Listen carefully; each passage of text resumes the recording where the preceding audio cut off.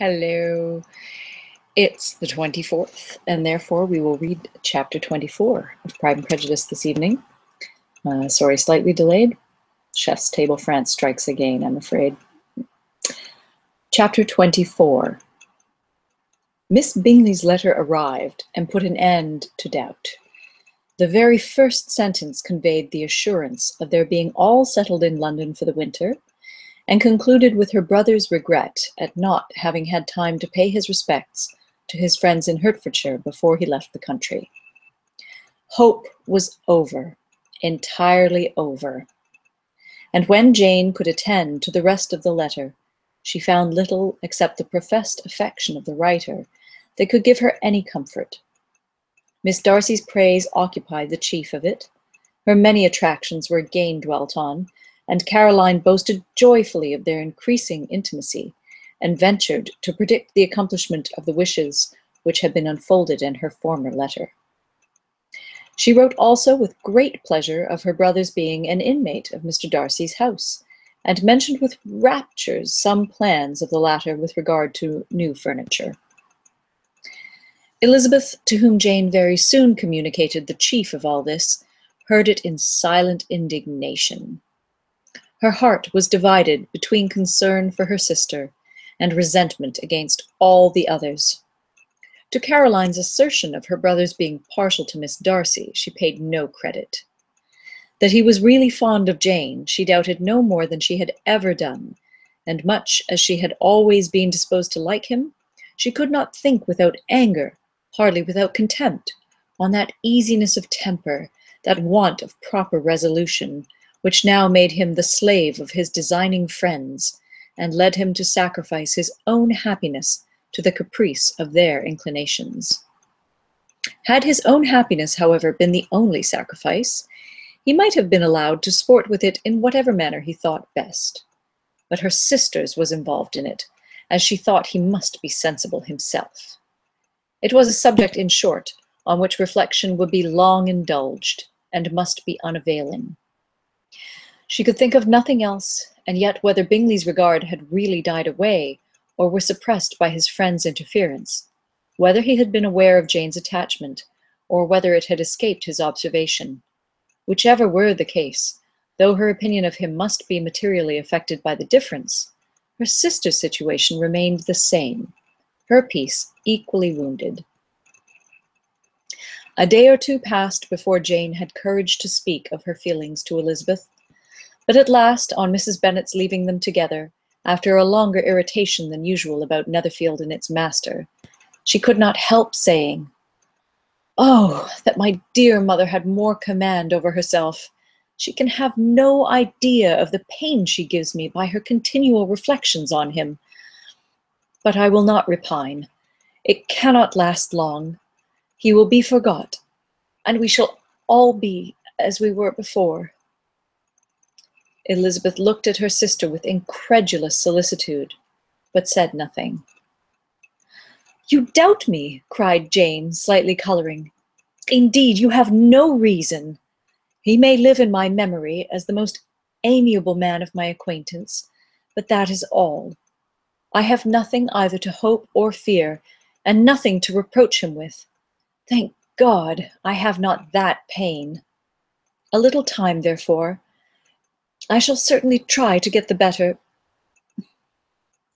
With a stronger voice, she soon added, "I have this comfort immediately, that it has not been more than an error of fancy on my side, and that it has done no harm to anyone but myself." "My dear Jane," exclaimed Elizabeth, "you are too good. Your sweetness and disinterestedness are really angelic. I do not know what to say to you. I feel as if I had never done you justice, or loved you as you deserve." Miss Bennet eagerly disclaimed all extraordinary merit, and threw back the praise on her sister's warm affection. "Nay," said Elizabeth, "this is not fair. You wish to think all the world respectable, and are hurt if I speak ill of anybody. I only want to think you perfect, and you set yourself against it. Do not be afraid of my running into any excess, of my encroaching on your privilege of universal goodwill. You need not. There are few people whom I really love, and still fewer of whom I think well. The more I see of the world, the more I am dissatisfied with it, and every day confirms my belief of the inconsistency of all human characters, and of the little dependence that can be placed on the appearance of either merit or sense. I have met with two instances lately. One I will not mention. The other is Charlotte's marriage. It is unaccountable. In every view, it is unaccountable. My dear Lizzie, do not give way to such feelings as these. It will ruin your happiness. You do not make allowance enough for difference of situation and temper.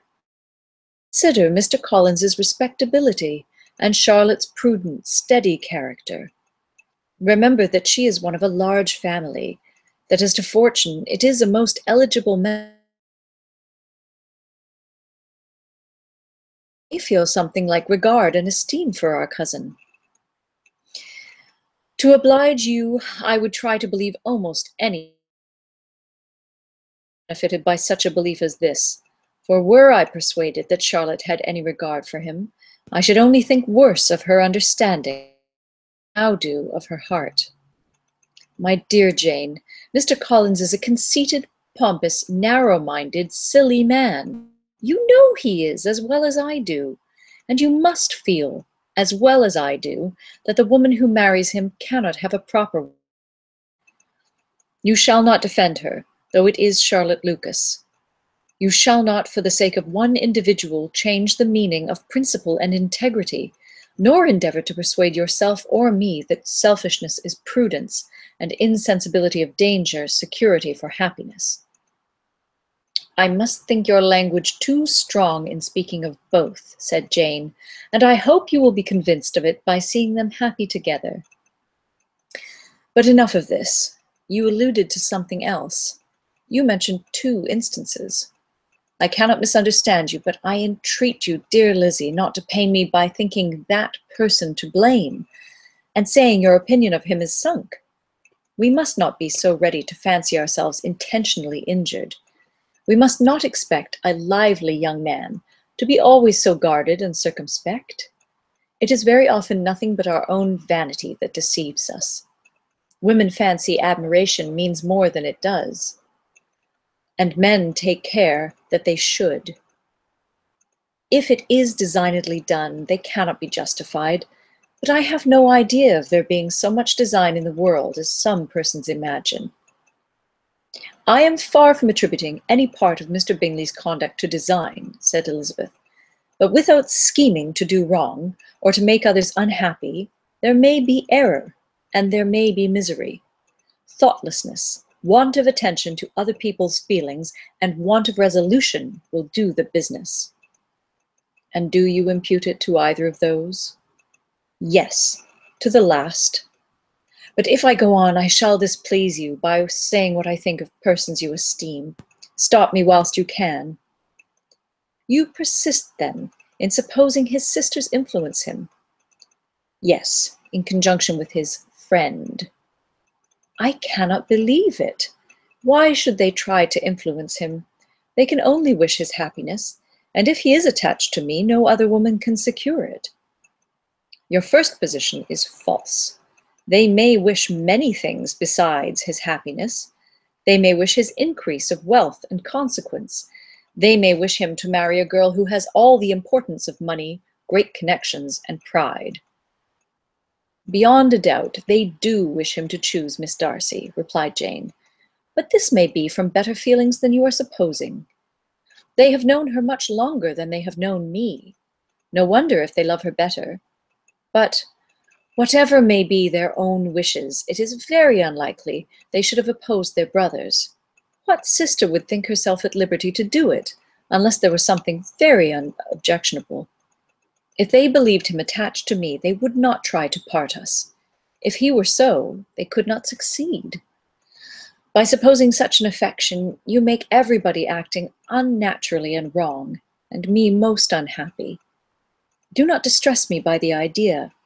I am not ashamed of having been mistaken, or at least it is slight, it is nothing in comparison of what I should feel in thinking ill of him or his sisters.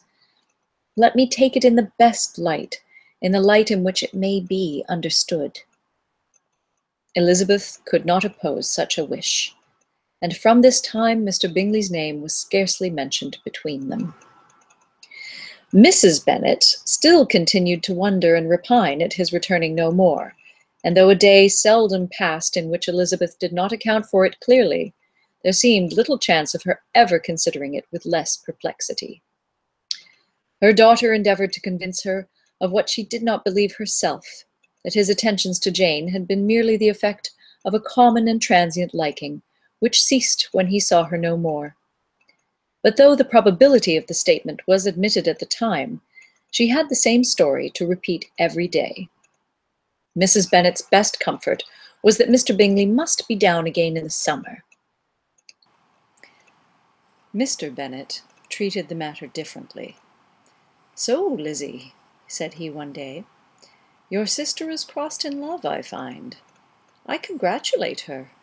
Next to being married, a girl likes to be crossed in love a little now and then.